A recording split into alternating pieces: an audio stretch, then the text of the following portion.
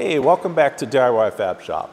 Today's project is about transforming your toolbox. It's going to be all about custom design and 3D printing socket organizers. Now I realize not everybody has a 3D printer, but this video will provide some insights, even if you're not going to print some, on how a tool like this can be really beneficial in a workshop. And the technology continues to get better. They can print faster, they can print with multiple materials. The price point, it's still kind of high for some of those advanced technologies, but it's getting better and it becomes more affordable the more value you can get out of it, the more things you can do with it. And given that not everybody has a 3D printer or access to a 3D printer, I thought it'd be fun to give away to one of my viewers a custom socket organizer set that'll fit your needs. So when this video gets to 10,000 likes, I'll randomly select somebody to work with to create a custom socket organizer set for you. More details about that later. So really, the benefit of a 3D printed socket organizer is that it can handle every piece you have. So you can custom design it for your drawer, for your sockets, and you can make it with the style you want. I think we've all probably used either a pin style or a magnet style.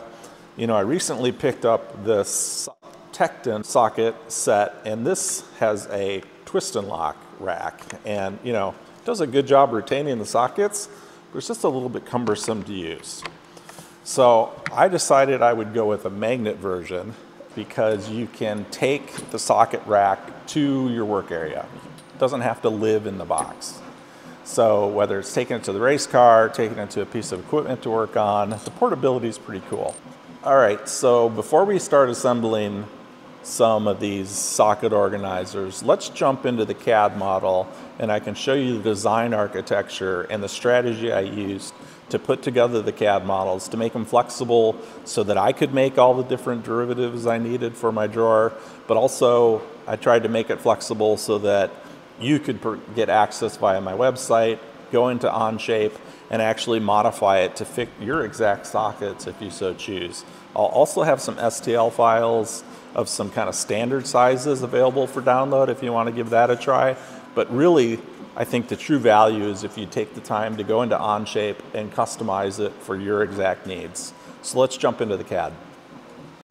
As a reminder, the Onshape CAD program is a web-based software and it doesn't require large download, and they will provide you a free license if you're just using it for making stuff. In other words, not for commercial use. And remember, you can go to DIYFabShop.com to get links to the CAD models I created, and everything is free of charge. So the general form and layout of the rack should look very familiar in that it's like many of the commercial products that are out there that use a 2-row rack. I personally like to have my deep well sockets right behind the standard version. I put the socket size labels across the angled front face in order to try and balance between being able to read it from the front and read it from the top. The lettering is raised, and I've been using the multi-material capability of my Bambu X1 printer to print the raised labels in red for better readability. I also decided to add a handle to many of the racks I designed. The file links and the STL files on my website have both with and without handle versions. I chose handles as a visual reminder of the portability when I have friends working with me in the shop, and it provides a finger purchase area for peeling it off a metal surface, as the magnets that hold the sockets in also secure the rack to a metal surface. If you're trying to maximize how many racks can fit in a drawer, you may choose to leave the handles off. You've seen me waving around portions of the rack and talking about assembly. Those of you familiar with 3D printing know that I had to segment these racks to fit in the printing envelope of my printer. When I set off to design these racks, my goal was to come up with a way to join the rack segments and include magnets that was strong, secure, and not messy. In other words, no glue allowed. As I pull apart the model here, you can see that I have a separate part that I call a magnet retainer. This part slides into the bottom of the rack so that it's flush to the bottom of the rack, and has a flange that slides in over an undercut in the rack, keying it into place. You can see that once it's in place, it provides a nice little pocket for the magnet to sit in. Then to join the rack segments, I'm using a dovetail joint. On this segment, there's a female dovetail. On this segment, there's a male dovetail. And then you just slide them together. To make this as secure fit as possible, it is line to line tight at the end of engagement, with just a little bit of draft on the surface to aid in assembly. An important design detail here is that I made the joint a blind pocket as to not see the dovetails protrude through the top surface. You know, details matter, and I believe even though this will live in a toolbox, aesthetics are important. So that was the basic architecture. Let's look at how it cascades to the rest of the organizer system. In the lower left is a stripped down version to accommodate spark plug sockets. It's small, doesn't need to be segmented. Above that is a single row for hex drive bits. And above that you can see how the design scales up from small 1/4 inch drive sockets up to the top row, which is for 1/2 inch drive metric sockets that get so big and heavy I need to break up the design into 3 racks to accommodate the large range of sockets. Let's look at some of the modeling strategy I use to maximize the flexibility of the CAD. There's a master layout sketch which controls all the pocket sizes and the overall footprint. The pocket text labels are easily changed. Once the number and size of pockets are laid out, the location of the dovetail can be modified. And the pocket dimensions have had variables assigned, and this table can use to make changes pretty quickly. From Onshape, we can export the STL files we need for 3D printing. I used PLA filament to print these, as it is an easy to print resin that is surprisingly rigid and strong. My racks generally won't see extreme conditions or UV rays from being in direct sunlight. If yours will, you may want to consider a different resin. Last of the parts are done. Why don't you take a closer look and we'll put some of these together. All right, so while most of the racks are segmented into just 2, this metric 3/8 drive one actually has 3 sections to make it fit in the 3D printer, just because this set has so many sockets. So coming out of the printer, this actually would have support material on it. One of the nice things about the Bambu printer is you can use the multi-material function, and you can have the support material be a special resin that just barely sticks to the base resin, and then use the base resin for the rest of the support, and it's really easy to get off. You know, here is the support material that is down in the groove. You can see how easy it is to get off.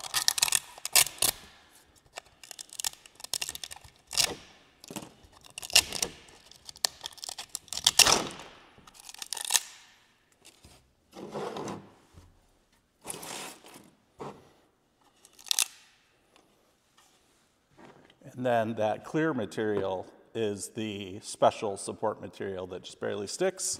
I generally just use a pick to get it out. Voila.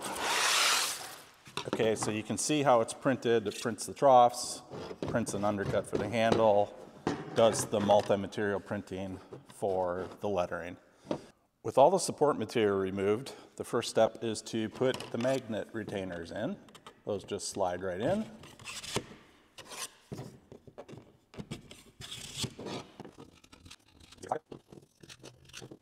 Okay, so next I start sliding the magnets in.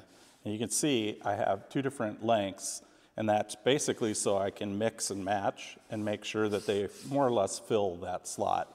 And it's important when putting them in to make sure that they attract to each other versus repel. So you just flip them over if that's the case. So I'm going to start with long ones.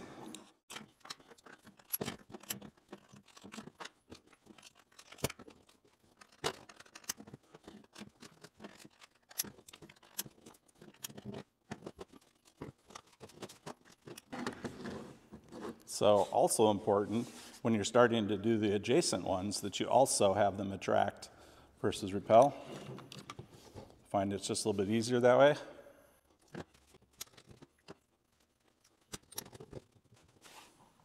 That one couldn't come out any closer.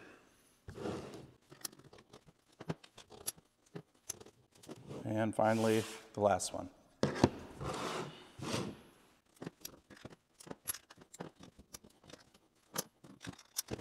So now if I get them too close together, the magnets are going to jump across. So I have to be kind of deliberate when I put these together.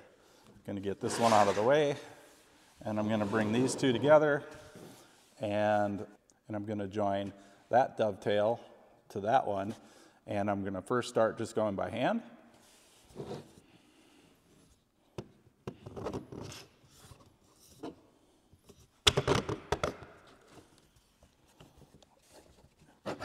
And the magnets jumped across, so I pushed them in.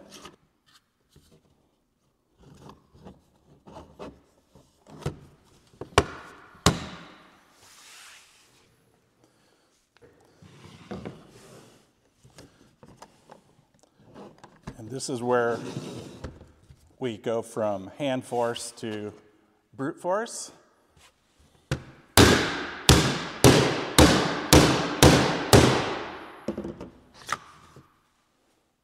Voila.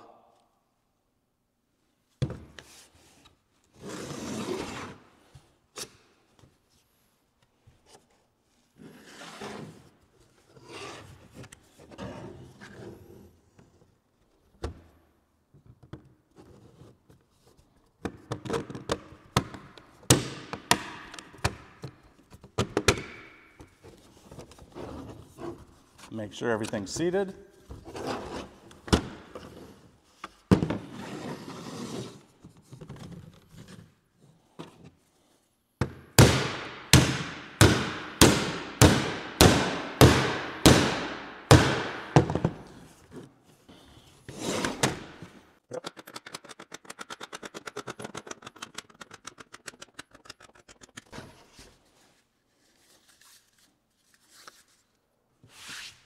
Okay, just so you can see another quick demonstration, here's a two-piecer.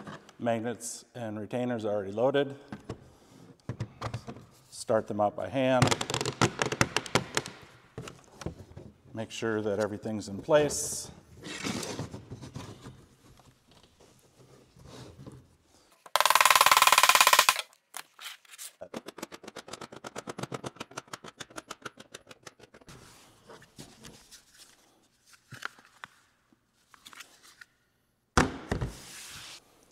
All right, 3 last things to go over. First, if you want to see a video on how to really dig into the CAD models and customize these for yourself, I'm going to create another video. Link will be in the description.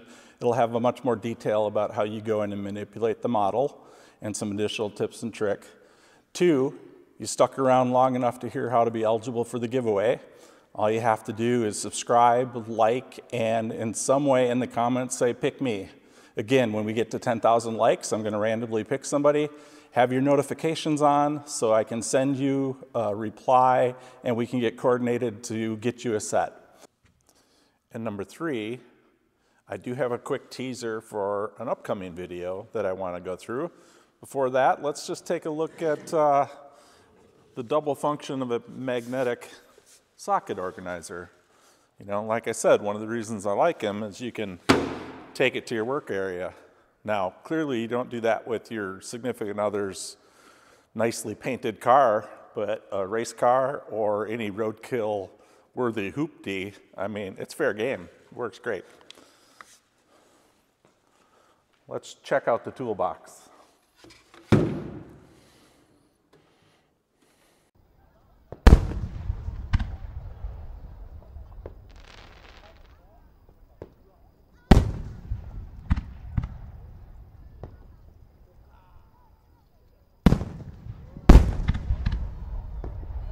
All right, well, the shop is coming along.